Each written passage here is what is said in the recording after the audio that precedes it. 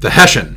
So we've done all this stuff with quadratic forms, and we've sort of extensively studied the definiteness of quadratic forms, and we saw a few different ways to do it. The first place we were exposed to definiteness was via the spectral theorem, which said that the eigenvalues of a real symmetric matrix control definiteness.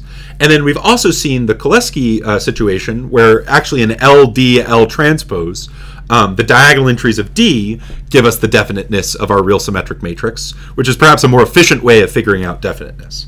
But the question still remains, why do we care about definiteness in the first place? And one of the best answers is in the theory of the Hessian derivative of a scalar field. So in order to discuss the Hessian, we have to discuss second derivatives. So let's do a quick Calc 1 review. Remember, in single variable calculus, the second derivative can measure concavity. So if you're concave up, one way this could happen is if your second derivative is greater than 0. Remember, this is a sufficient condition, but this is not necessary. You can certainly have a 0 second derivative and be concave up, but if you know that your second derivative is positive, that means your function is concave up. You could also have concave down functions. This would happen if your second derivative is negative. Again, this is sufficient but not necessary. You could certainly have a 0 second derivative and still be concave down. But if you know your second derivative is negative, you know your function is concave down. Now, there is a third situation, which is the so-called inflection point. This would occur if your second derivative equals 0, but that is not a necessary condition. So these are sort of three generic shapes one bumps into when one studies calculus. You think of concave up as being associated with a positive second derivative, concave down being associated with a negative second derivative, and inflection points being associated with a 0 second derivative. Now, let's dig a little bit deeper here and recall the theory of Taylor polynomials. So remember, the second degree Taylor polynomial of a function f of x at x equals p is given by t2 of x equals f of p plus f prime of p times x minus p.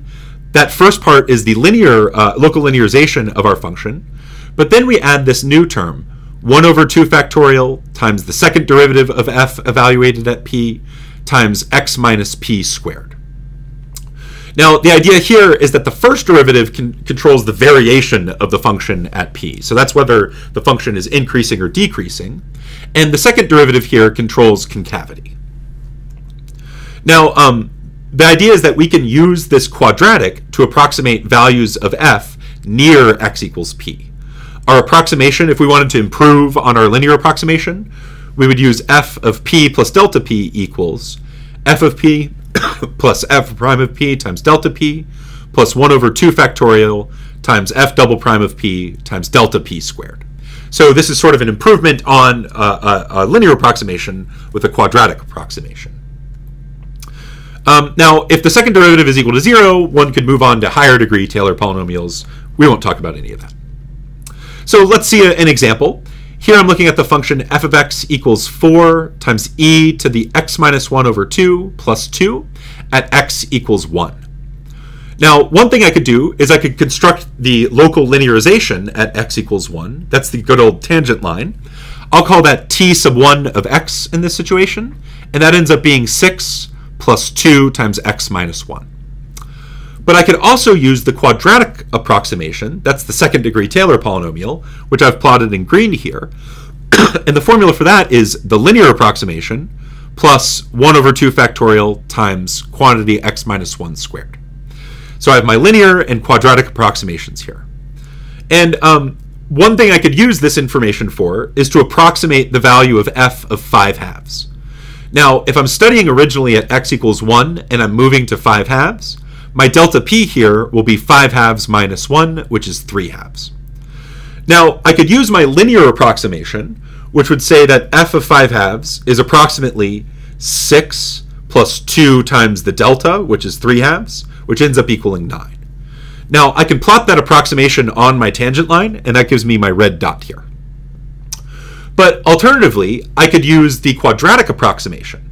That would be the linear approximation, 6 plus 2 times the delta, but now this is plus 1 over 2 factorial times the delta squared, which ends up equaling 81 over 8. And I can plot that on my parabola here, and I see that this green dot is actually closer to the function than the red dot. So this is a visual representation of why the quadratic approximation is an improvement on the linear approximation in this situation. Now, another thing that we can use second derivatives for is orienting our error in a linear approximation. So if we know the concavity, I can tell you in what direction you're off if you use a linear approximation. So if you use a linear approximation to approximate a function when the function is concave up, well, you can be reasonably confident that your linear approximation will be an underestimate. You can sort of see the tangent line is under the curve when you're concave up here. Of course, the situation is exactly the opposite if your function is concave down. If your function is concave down and you're using a linear approximation, you can see that the tangent line is sort of above the curve, which means you can expect that your linear approximation will be an overestimate. And the third situation would be if you had an inflection point. Well, if you have an inflection point, the direction matters in this situation. In the figure we've depicted here, if we move a little to the right, we can see that perhaps we're an underestimate, but if we move to the left, perhaps we're an overestimate.